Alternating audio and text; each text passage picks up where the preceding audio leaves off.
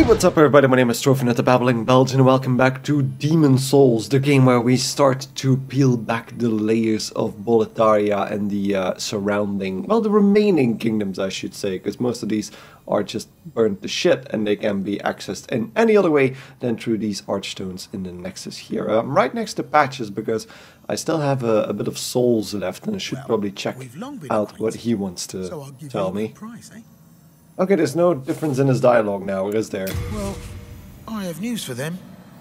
Praying never put food in my mouth, nor anyone else's. So that doesn't seem to be any different than before, but let's see what we can buy from him, because most importantly, he actually sells healing items, and I need some of those, because, yeah, I've lost quite a few from that previous level. There's not much else that he sells, so I'm just gonna buy a bunch of these late moon grasses, so let's just buy 9 of those. That actually puts me to the weight limit, so I'm gonna have to swap around a few things. So, aside from draining our soul supply, I actually also want to talk to a few people here, because I think some of them might actually have new dialogue now. Have you seen my corporeal flesh? Has my body gone rotten? I actually don't know where his corpse is supposed to be. I'm sorry. Please leave me alone. Okay, so in most games the Crestfallen Warrior actually loses his mind at a certain point. Who are you? I don't remember anything. And this seems to be the case with this guy here as well, because he's slowly starting to forget everybody. Who are you?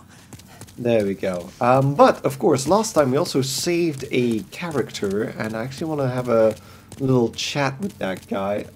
He doesn't seem to be over here, because that is the magic side of the Nexus, and we're gonna have to go to the miracle side of the Nexus. And there we go, Saint Urbane is back, but oh, was the Disciple of Gold that we found right next to Patches the guy that was over here? Was that supposed to be the same guy? Yeah, because then we found his corpse. Hi, Saint Urbane. Thanks to you, I was able to seek refuge in this Nexus. Now I stay here and pray, along with my disciples, for the heroes facing the demons. If you wish for benevolent protection in your fight against the demons, then bring me demon souls. I will cleanse them and create miracles with their power. So basically, Saint Urbane can create the best miracles in the game from some of the demon souls that we've been collecting. But I still notice that he still hasn't introduced himself, which is ridiculous. You are a very rude person. Estraya of the Valley of Defilement. The last I heard, Saint Estraya of the West was accompanied by the knight Garl Vinland. She would never be corrupted by souls, not under the protection of such a renowned knight in his charmed armor. Surely it is mere slander. Sadly, the weak are prone to such backstabbing. So there we go, that's the second time we've heard mentioned of Saint Estraya, who is, well, they claim that she's been taken over by a demon, but she's protected by a glorious knight, so that definitely couldn't be the case, right? Vito the Moonlight Knight, Rizaya of Istarel, even Selen Vinland. Many honorable knights have ventured into Boletaria in search of the Valley of Defilement. The vicious rumors about Estraya offend our most basic sense of respect for God's name. However, none of these great knights have made it back. Could it be that that wretched valley is so infested with grime that even our Lord's voice does not resonate there? Or perhaps it is the fate of those left behind by God.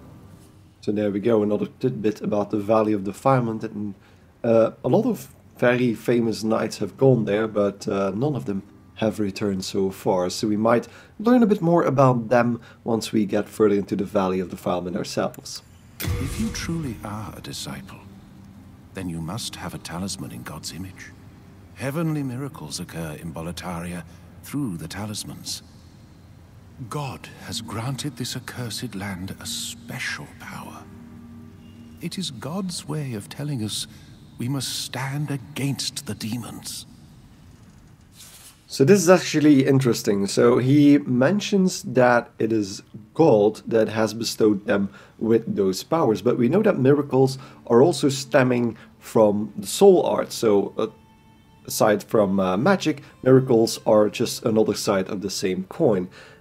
Which means that the miracles and God that he is referring to is actually the old one. So yeah, kind of a misguided fate there, I think. After the dark arts spread across the land, holy miracles were witnessed once again. Tying that up again. The will of God is clear. We must defeat the demons, annul the curse of Boletaria, and purge the magicians who manipulate those accursed souls. So there we go. More backstory from Saint Urbain. I think that might have been the last one. As you know, souls are a source of wicked power, emanating from the demons. King Alant was overcome by lust for such power, and has placed Boletaria in her present predicament. Old Frake and the Candle Maiden are no exception. So we've heard talk about Frake as well, which is probably the powerful magic user of this world. And of course the Candle Lady is the Maiden in Black. We must defeat the demons, annul the curse of Boletaria, and purge the magicians who manipulate those accursed souls. So another side of the same coin, but again, they feel like they are the better, as I think the other side, if we ever get a chance to talk to them as well, will tell us the same thing, that miracles are the bad thing. So let's see what we can actually learn from Saint Urbain. So we get a few miracles here that are based on demon souls. So, So we can get Second Chance, which is a miracle if you cast it beforehand and you die, you actually automatically resurrect, which is cool. We can actually read about the bosses here as well. So miracle derived from the soul of the old hero demon, prevents the caster's death one time. This miracle is a symbolic denunciation of the heretical tradition, I suppose, that worships death and the dead, which is of course where we found the old hero. The regeneration derived from the soul of the adjudicator demon gradually restores the caster's HP. This miracle is a symbolic denunciation of the heretical human-devouring adjudicator. I actually think, yeah, I don't have that anymore because I made the meat cleaver with that. Then we also have the riding a demon soul, so cures status ailments.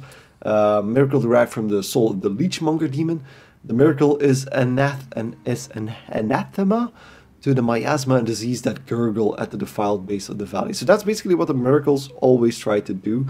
They try to be the opposite of what the demon represented. So the leechmonger was just found in a place full of poison and decay. So what you're getting from the miracle is a way to cure that. Then regeneration is from the adjudicator demon, which was basically just bleeding from that meat cleaver in his side. And then second chance is resurrection, which is basically coming from a place of death, so the other way around. And then God's wrath, derived from the soul of the dragon god demon, creates an explosive field of force with the caster at its center. One of the greatest of all miracles, it symbolizes the power of God in opposition to the forces of evil, and is an offer of aid to all who are moral and righteous. The other two are ones that we could already buy from the Disciple of Gold. So I think I'm gonna actually buy God's Wrath, because I don't think I need the Dragon's Demon Soul for anything else so far. So there we go. Let's buy that. I'm not sure if I can actually cast that. I think I already have, although can't really hurt to actually have Cure as well available. So there we go. And actually should be attuning. I could attune Cure. Cure is only like spending 10 more magic points compared to Antidote, which is probably for the best. So let's unattune this and then attune Cure. So now we can use Cure and Heal. So that was Saint Urbain. I don't know if she actually has anything new to say now. Thank goodness, the Lord has not forgotten me yet. For he has allowed me into the presence of Saint Urbain. I shall serve him and pray with him, and thus express my faith in God, Mbasa. Umbasa indeed. So yeah, she recognizes the presence of Saint Urbane now. I plan to bequeath all my possessions to Saint Urbane. My grandfather's articles may contain more miracle stone shards like the one he gave me, but they'd only be wasted in my hands. Saint Urbane can hear the voice of God through them. So that actually begs the question. We know Saint Urbane isn't really a nice person, because he didn't even introduce himself, the asshole. But this bit of conversation makes me think that he might also be a charlatan, like a fraud, because she wants to give him the entire bag of gemstones that she has over there. Saint Urbane can hear the voice of God through them. And yeah, she just believes that Saint Urbane will be able to do better things with that. But as you can see, even his little altar over here is filled with gemstones. So yeah, that doesn't seem like a focus of a holy man now, does it? Does this guy have anything else to say? You have rescued His Augustness. I did. I express my deepest gratitude. You have relieved me of a great onus. Oh, thank God. Umbasa. Umbasa indeed. Do I get a reward? No. I don't feel like I got a reward from anybody for this. Do you have any connection to Patches the hyena?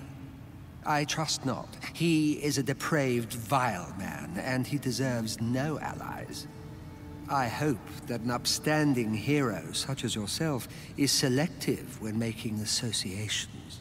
By the way, I highly recommend the companionship of the jovial Saint Urbane.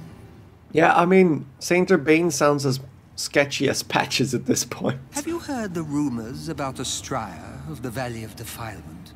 They claim that she and her loyal knight have become demons and lead a clan of degenerate miscreants. In truth, the rumors are surely unfounded. There are all sorts of wrongdoers down there who would think up such nonsense. Yet, if the rumors are true, then may she be eternally damned for her debasement of the Lord's name. So there we go. Somebody else who's not happy about what's happening to Astraea, or at least the rumors surrounding her. And that's about it from this guy. He doesn't seem to have anything more useful to say than that. Which means that we are about ready to head into the next area. Before that, of course, as you remember, I need to kill myself. Because this game is really peculiar like that. I could actually try and get the item over here now that I'm here. And I want to kill myself anyway. Nope, seems like I'm going to kill myself. There we go. Splat. And then we can head into our next world. Well, yeah, part of the world. But we're going to go back where we came from, actually. We're going to go back into World 4 and wrap that up completely. So, Shrine of Storms for the final time, and we're gonna go to the Altar of Storms. So, the hero's remains were cleansed with bright water and offered to the Storm King. The Storm King is a beacon for countless storm beasts whose broad wings blacken the sky, so the Manta race. So, there might actually be some vengeance for me for all the crystal shards I got up my ass from those Manta race before in this final level, because similar to how the Dragon God was the final boss of Stonefang Tunnel and was quickly, well, was just coming in right after the boss before that, so the Flame Lurker, this is basically the same thing.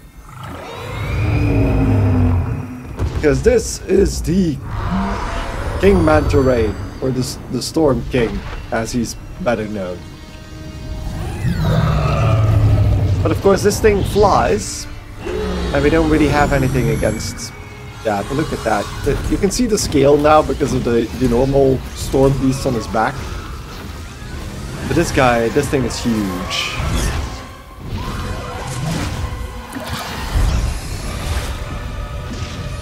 Yep.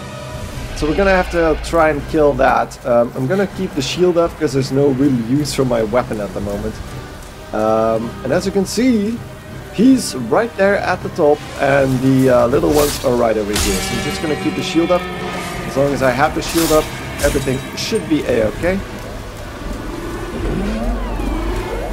And the noise these things make is actually really cool. The sound design of these creatures is really, really cool. So this thing, there we go, that's still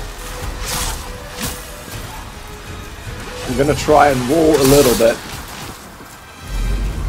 But as you can see, this is a wide open area just filled with one of those storm beasts. And as long as I roll around, that's fine. But as you can see, we're coming up on a bright open area. Jesus Christ. It's like it's raining crystal shards. So I'm gonna just go back and forth a little bit. I'm gonna ignore the crystal lizards for now, because there is an item over here, and we're actually gonna grab this thing. So I'm gonna have to see, are there any enemies over here? Nope. So let's remove this sword. And it actually doesn't equip this to me immediately, so I'm gonna have to grab this. But we got the storm ruler. If I recall correctly, I think there's an... Isn't there like a shack around here where I can hide in? Doesn't seem like it for now. I'm gonna try... Yeah, I'm gonna quickly equip it like this. Storm ruler. There we go. Okay. So the storm ruler is a very cool weapon. So from now on, I can actually do this and use this weapon as a way of defeating manta rays. So like this, and then slam, and I can kill manta rays in one go. I'm gonna have to heal up in between. Should probably not use my strongest healing items, do I? Ah, that's not my strongest healing item. Fair enough. So there we go, that's 2 more down. We're actually giving out a lot of souls. Boom! Yeah, so now we're working at equal grounds now. Where's the Storm King itself? It's over there, but I think as long as there are manta rays alive, he's gonna try and kill me. Well, I can't really do anything. Ooh! Got hit from the side. There was one that got a sneaky hit it. There we go. There, that one goes. One more down the drain. I don't know why my character yells in pain every time she uses it. I don't know if it has an effect on my health or something. Trying to keep an eye out for which ones actually are going for me. I think that one might be hittable. No. Oh, but those are. There's at least one. Oh god.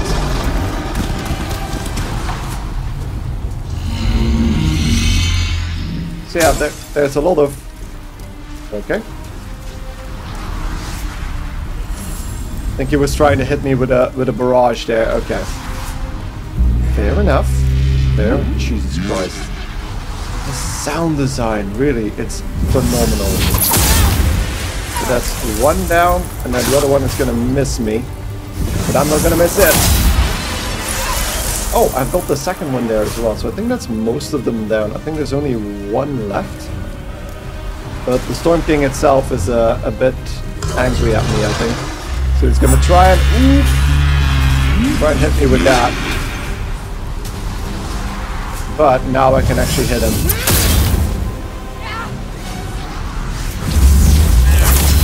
Is that a hit? Nope. That's the final manta ray down there. And now this thing, it's gonna have to come lower for me to hit it, apparently. Okay, there he comes. I'm gonna hide over here.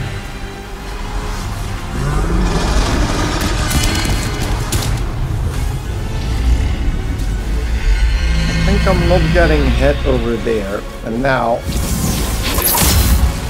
Am I hitting it? I'm not hitting it. I think I need to go up again. So I'm high enough for it to get hit. Oh god, that's probably not good. Let's hide over here. That should allow me to block every single one of these, and now I'm at a perfect position to hit him in the face. Hit him in the face. There we go. That's a hit. And since he's right above me, I can actually just keep spamming the attack. Okay, that wasn't good, but okay, there was a double hit. The sword is taking a beating. So let's hide a little bit over here. Well, they are actually mini manta rays. That is funny. Yeah, I can't really hit him from here. So there we go. That's annoying. But it doesn't hit that first time. There we go. Don't know if I can get a final hit in. Probably not. No. Okay, it's leaving again. Seems like it's accelerating as well. Probably not the best of ideas. I think just... Oh! Wait, what the hell is that? Oh, there's a new one. Great. So there's a normal one just respawned, which is really annoying. Can you... Okay, is that tail gonna hit me? No. There he goes. And then the final... Is he turning around? Yeah, it's gonna come in. And then we can finish this off. Only took me a few health items. This is not a hard boss fight as long as you know what to do. You really need to storm with it. But it's the only item that really matters. It really is really apparent what it's all about. So is it firing? Yeah, it is. There it goes. Hitting me from all directions, and then you can just go underneath it. And one final hit. There we go. Oh no! I need another hit. There we go. There it goes. I thought it was gonna land on my head. Storm King's trophy, there we go. Body restored, and we get ourselves another Archdemon soul. Right here, we touch this thing. There we go. Storm Demon soul and a pure Cloudstone, so if you wanna upgrade some more weapons. But that's it. That's it for World 4. It's just as simple as that. Just whack a big stormy sword a few times in the air. And I think the effect of the storm roller only works when you're in this specific level, or in this specific world at least. So now we could technically go back and have bloody vengeance on those Manta rays that killed us before.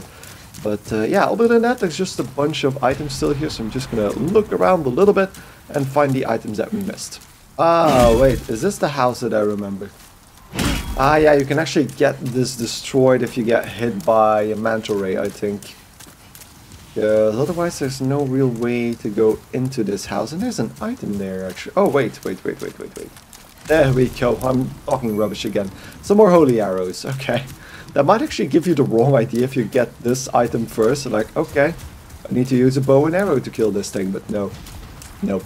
You need the big sword at the end to kill the boss. I think this is the final item that I haven't checked out just yet. It's a bunch of New Moon Grass, which is always appreciated. More healing items.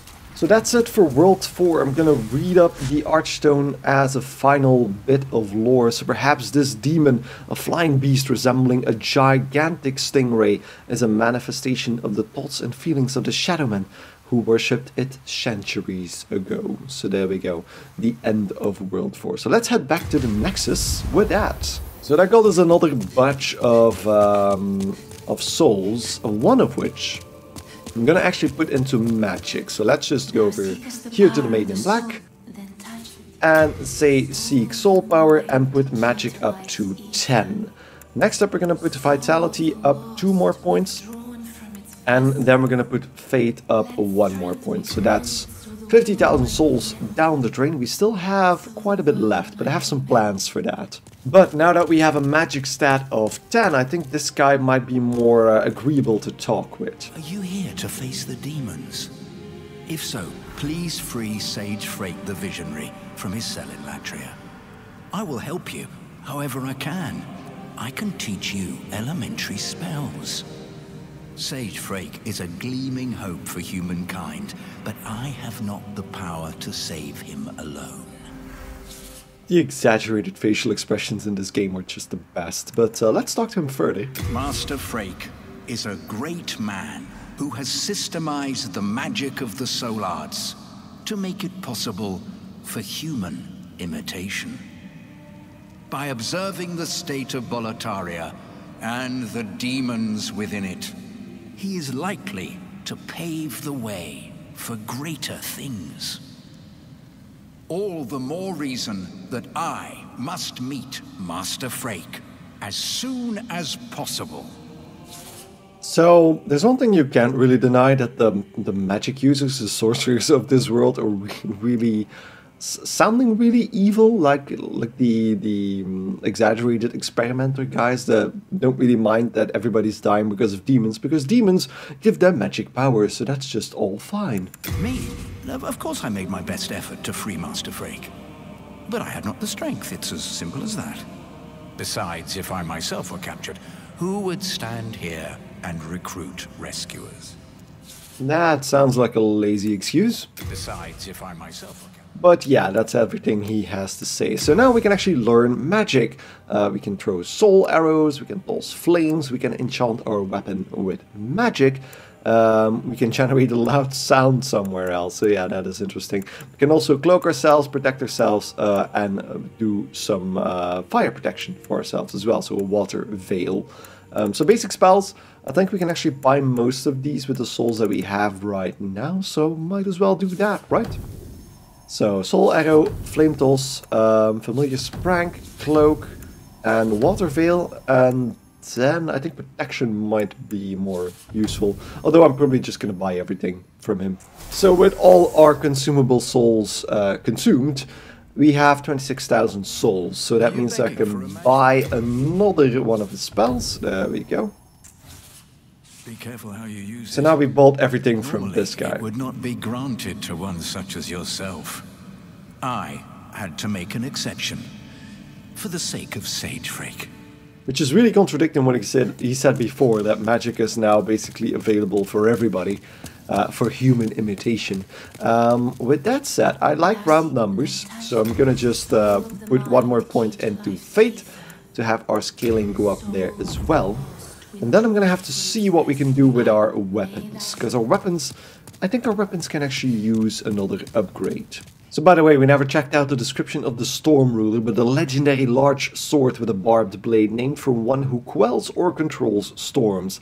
It is said that the ancestral Shadowmen rent the very storm clouds from the sky with its might.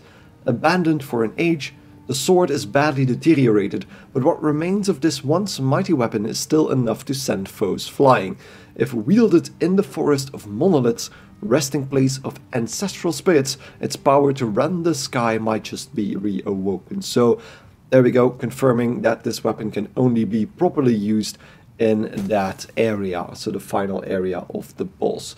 So yeah, it's a really cool weapon, but not something that we'll be continuously using. Another thing that we found in the previous episode actually was the Ronin ring. So again, shaped with straw rope, this ring slows wear endured by weapons. One of several rings originating in a distant land known for its unique sword crafting technique.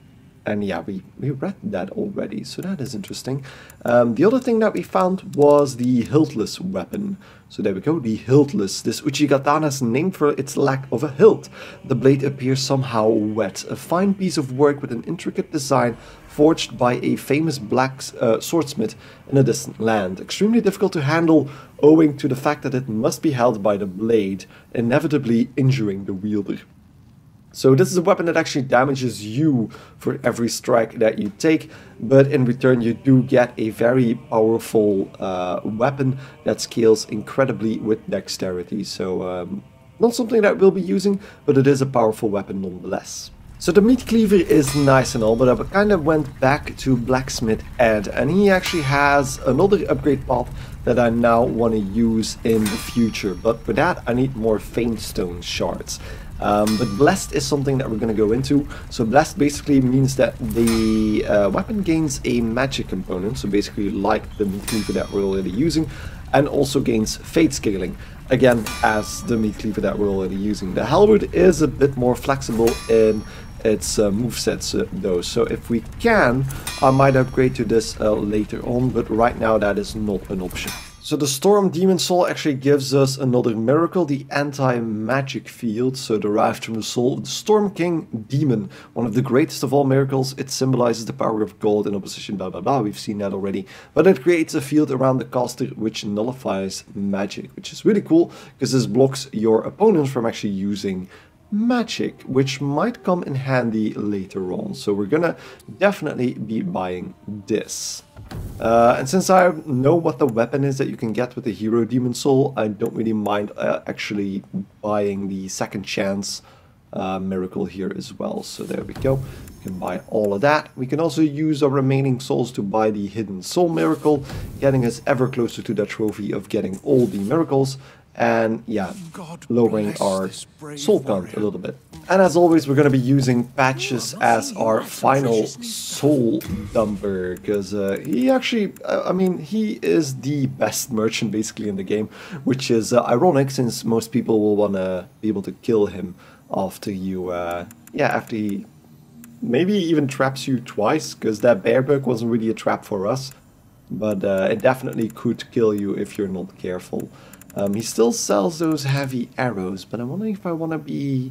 I'm going to be trying to stockpile on fire arrows regardless, so I think I'm just going to buy a bunch of half moon grasses. 13 is fine, fills us up a little bit. And then I'm going to nip back really quickly into World 4, just to kill another Reaper and buy a bunch of fire arrows with the souls that we're going to be getting from that guy. Before we do that, I'm going to make some space. So...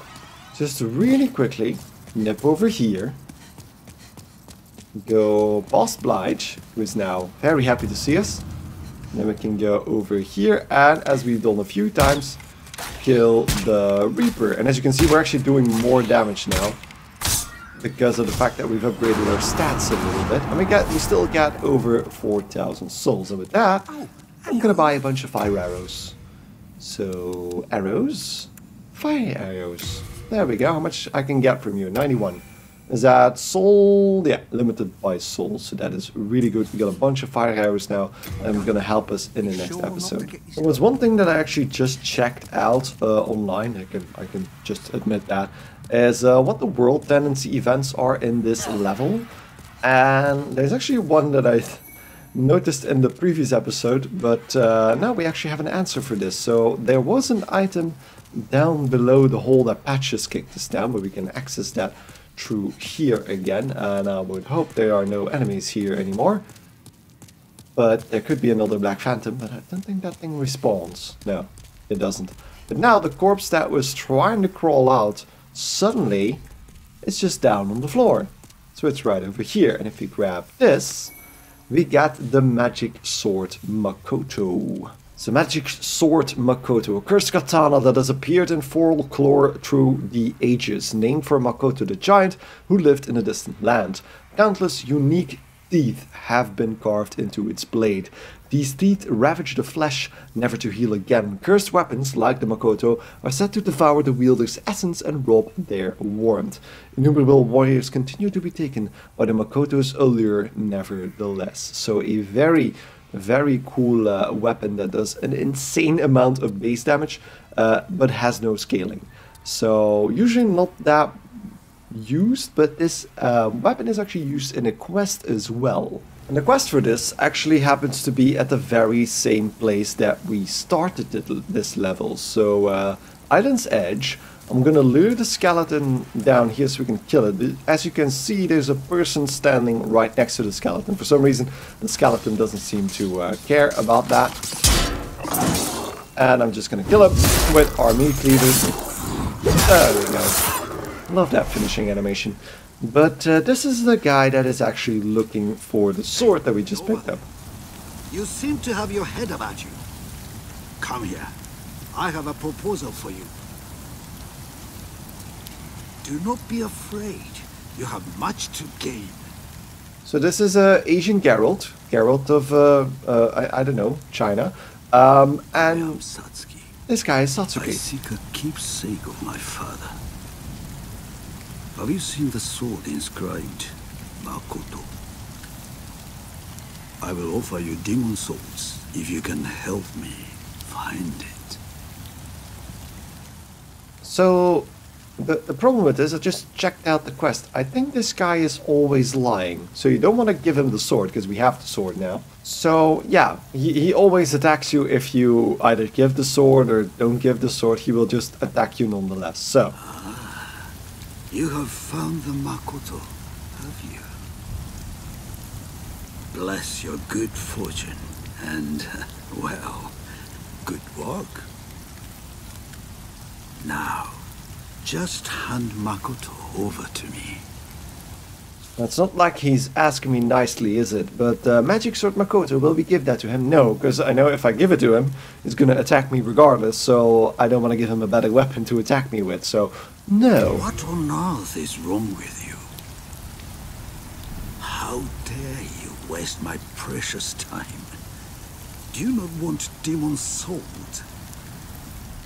So this guy is talking about precious time and basically the end of the world. I think everybody has plenty of time. Fine. You've made your choice. I did. Now, I make mine. So let's roll out of the way, because this guy's gonna... Ooh, oh, and the camera was really zoomed in, by the way. Boom! Yeah, this guy doesn't stand a chance. The meat cleaver is just immensely powerful. There we go. It actually whacks him on his ass. He's gonna try and heal again. He actually attacks really fast. And I don't. I mean, I have a big meat cleaver. No, you won't. You dick. I can actually just kill him in one combo, probably, but it's just funny to see him try and get to me. I have superior range and weapon damage, so sorry, Satsuke.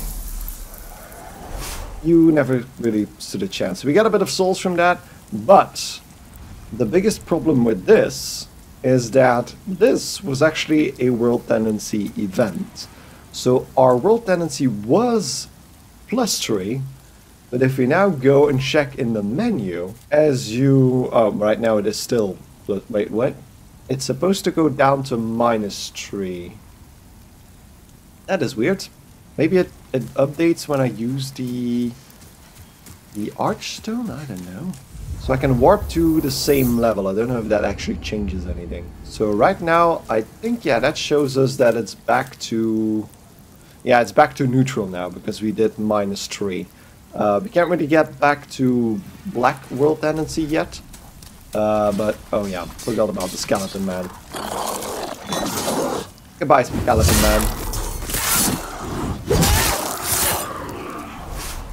But yeah, right now we're back to the neutral stage of the World Tendency, which is not that bad, I suppose, because we did all the White World Tendency events in this world. I don't actually know if that actually has an impact on your character tendency, because I feel like it's a bit darker than it is supposed to be. If you compare it to the icon underneath the Archer of the Tower Queen and the Shadowman, it feels slightly darker. Which is interesting, because of course I technically now killed an NPC, even though he attacked me first. Yeah, guess we'll have to see later on if that affects us. But with that I'm going to take a little break, because that's enough for one episode. We basically finished up World 4 completely. There are some Black World Tendency events, but that's just basically adding more Black Phantoms. They have a few items as well, but most of them I actually already have, so that's not a problem at all. So thank you guys enormously for watching. And I hope you guys enjoyed it. If you did, don't forget to like it right below in the comment section. Yeah, other than that, I hope to see you in the next episode of Demon Souls. Thank you for watching, goodbye, and stay nutty.